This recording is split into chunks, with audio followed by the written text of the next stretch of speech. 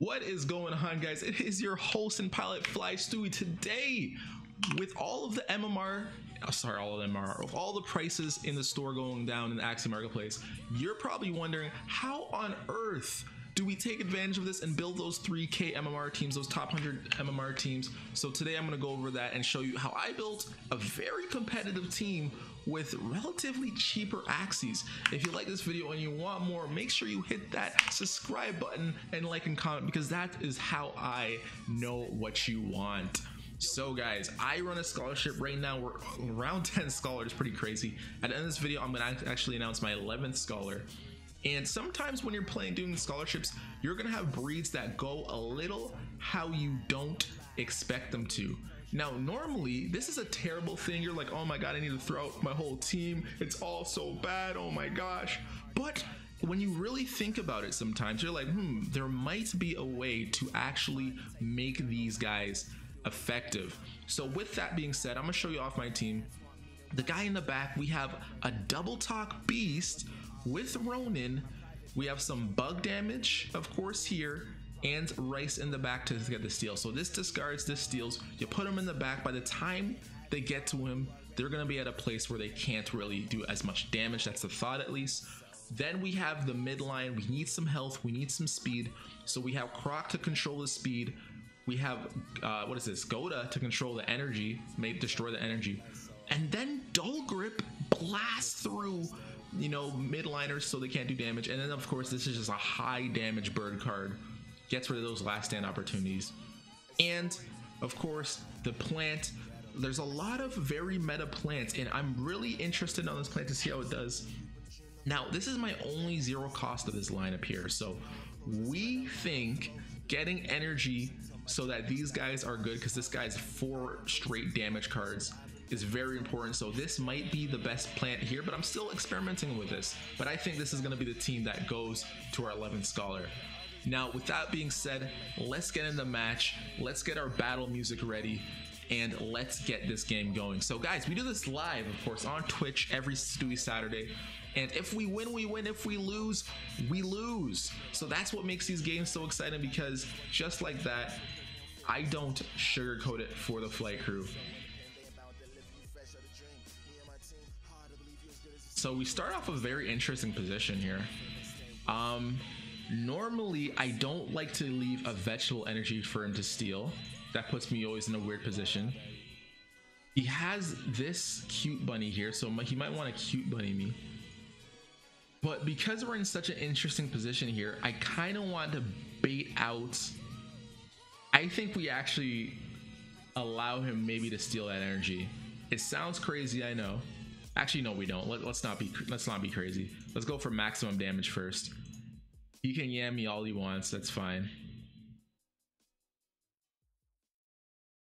Now the reason normally you want to leave the double talk at the end, the reason I didn't is because I want to bait him out into maybe D'ing up a little bit more than he should here. Actually, no, let's not do that yet. Let's actually just D up ourselves. He used 1 vegetable. He has Bumpy here.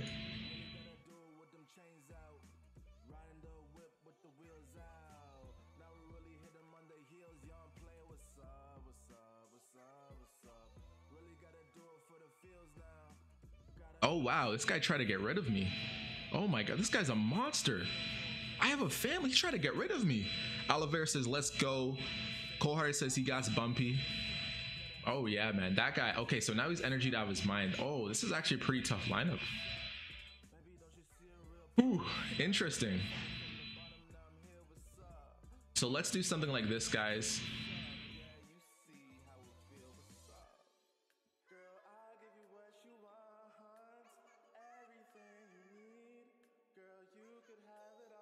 I think we want to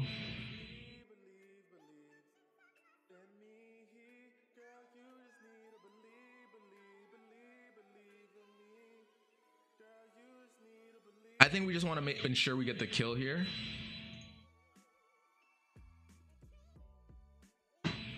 So notice how he used both of those cards. Yeah, we just ensure we get the kill. Who cares if he yams me? We have the matchup we want near the end game. And then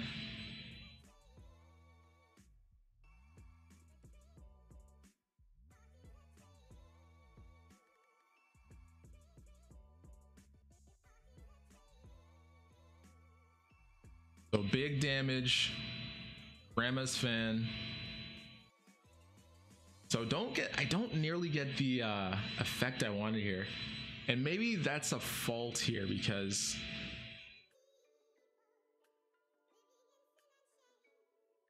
now I'm in a place where maybe I don't necessarily want to be. Because he's able to get a lot of damage off here, Muff, and that's why I should have probably used Crocs last turn. But you live and learn when you're playing with these new builds you haven't used much. By the way, guys, we have Keoki in the building, Coldheart in the building, 8th in the building. We're going to try to pull this off. This team's going to the 11th Scholar team.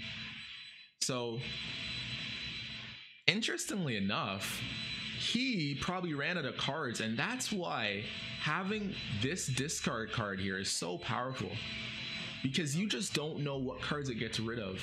And now he had 4 cards last turn, he used 1. He's in a predicament that I wouldn't want to be in, guys. I'm gonna let you guys know that. So he's slowed down. This guy's a 47 speed, so we probably want to get rid of him quickly. And let's use the discard here.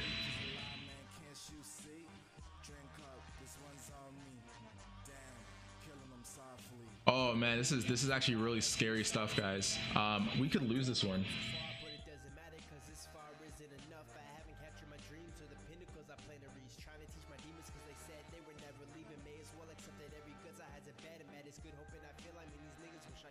So I use my most defense I have here.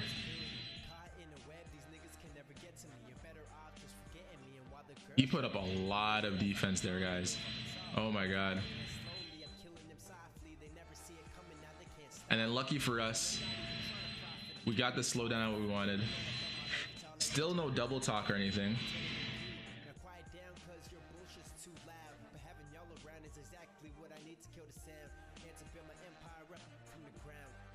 Oh, I'm faster. We don't have what we want here though, guys. Okay, I don't think we can win this one, unfortunately. We can try something like this. Maybe it works out for us.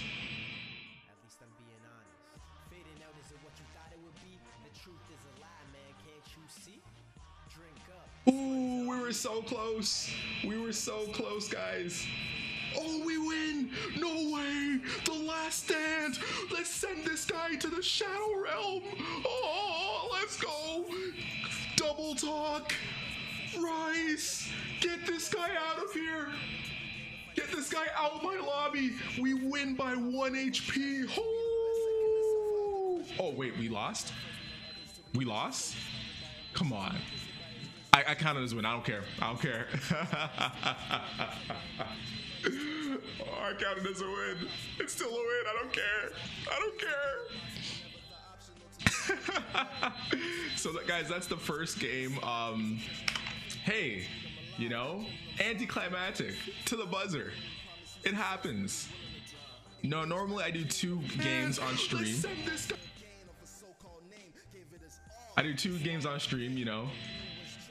And I leave it up. If I win, I win. If I lose, I lose. But you can see why that team's so strong, because they have the energy steals, they have the damage, they have the double talk, and there's a lot of versatility, and you can control the speed of it. So very powerful team there. We're gonna go one more. Okay, so what do we call this video? When you celebrate a bit too early. Yeah, guys. Oh, they don't want me to post it. Guys, they're trying to stop us from winning here. But of course.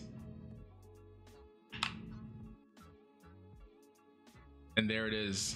All right, guys, we got one more game and then we're giving this out. And we do have a special announcement. We do have a special announcement coming up as well, guys. So definitely super excited about that. Let's see here. All right, so now we got an interesting team we're fighting against, the double aqua team, the most common build in the game, guys.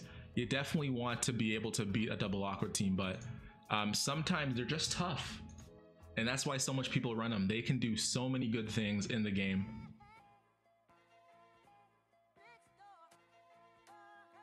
So right away, I think we want to go for the discard early. The double aqua, as you know, they need a lot.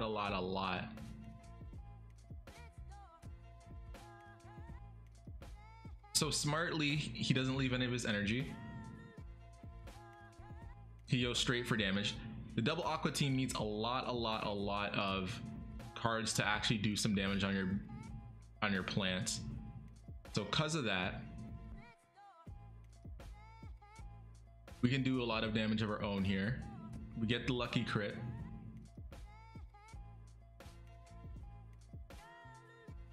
And now we want to bait out either vegetable or something.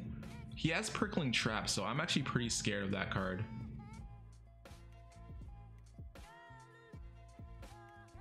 At 94, he's definitely gonna have be a lot more chances. Now typically they want to save prickling trap for the aqua. I think we just want to play it cool here. He goes for the carrot hammer. We're not gonna let him get that energy off though, and we just play it cool. And that way, now we're gonna put a lot of pressure on their energy here, guys. So he has 4 energy, so realistically, if he has enough cards here, he can take me out. Gets the crit as a, like, nothing is more annoying, guys. I'm sorry, nothing is more annoying. Oh god, I played that completely wrong, guys.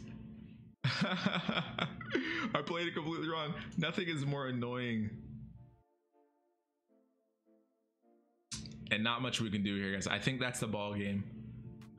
We are still gonna go out, have a fight here, because you never know what could happen. I do have a bit more health than this guy, but oh, he gives me the free hit.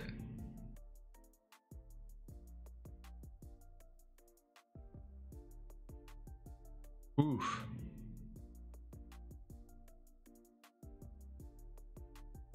So we're just gonna use our highest shield cards here.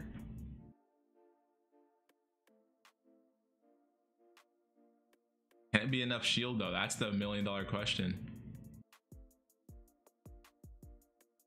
The double tail whip, doing 30 damage with the double tail whip. Very dirty, and not much we can do. So we win one, we lose another. It happens to the best of us.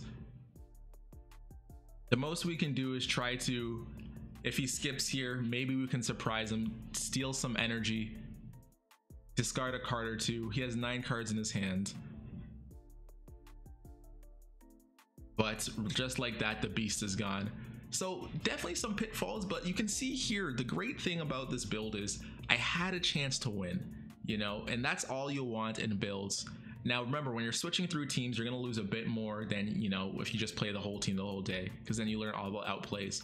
But realistically, we had a chance to win. We did make a couple mistakes there, a couple misplays, but that's on us. But anyways, this is going to go to our 11th scholar.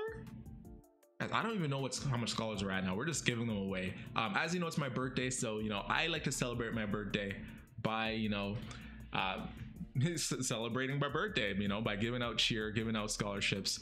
And I think this person definitely deserves it. So with a build like this, I definitely like to, you know, see someone with, you know, that shows a lot of Axie knowledge. Cold-Hearted said clamshell is kind of good with that 110 and 40 shield. I'm telling you, any card that adds up to 150 is a top tier card, that is for sure. But this build definitely goes to going to a scholar that has been in here for a while, guys. I like to give, you know, my scholarships to a mix of people who are newer and who have been here for a while. That way we have a good mix, you know, everyone kind of gets their shot. And guys, we've been through this before, but it's really as simple as going to the Discord, signing up. We have 272 amazing members, And once you sign up there, you just apply. You go to read first. And this goes for any Discord, not just our own. But you find a scholarship section, you go to read first, you just follow the instructions. Super simple. A lot of you have already a book application, you just apply to these sections, and it's that simple. And of course, I have a how to become scholarship page. Twitch and Discord, people who are most active, get the priority most of the times. Without further ado though, as you know, I like to style a bit. I really do. I do like to style. I can't lie. I think it makes it more exciting, right? When you announce it, you stall it, you get the drum roll, you get the blood pumping, the adrenaline. But this person has been in the community for a while, and guys, whenever I go to ask about should I add this person to as a scholar, I ask someone within the community, hey, what do you think about this person? And that is really what helps me get them through. Guys, congratulations for Zeku Chu for becoming our last scholar, our 11th scholar. Zek Chu, of course, you know, gonna join Team Alpha, of course, my team here. Let's add him up. Flightcrew Legends, gonna join Team Alpha. Super excited for his start. And he is gonna be there. This is gonna be a pretty tough team to win with, but I think honestly it can do a pretty good job as long as you are able to make them work. Like, they can really do damage. Like, I'm really excited about this team, and honestly I had a lot of fun playing with them. They're just a fun team to play, a lot of outplay potential here.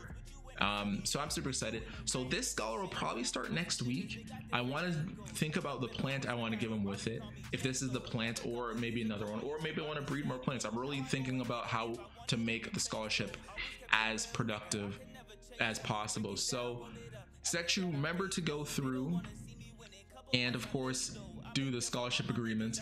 But a lot of people said Zekshu was that guy within the community, so he's going to join Team Alpha with 3 inches in Nomar. And guys, we have one more special announcement. I'll say it off this YouTube channel. If you want to know what it is, make sure to join that Discord. But YouTube, if you like videos like this, make sure you like, comment, and subscribe, because we do this all the time. And we gotta take off. We will see you YouTube next time. Peace.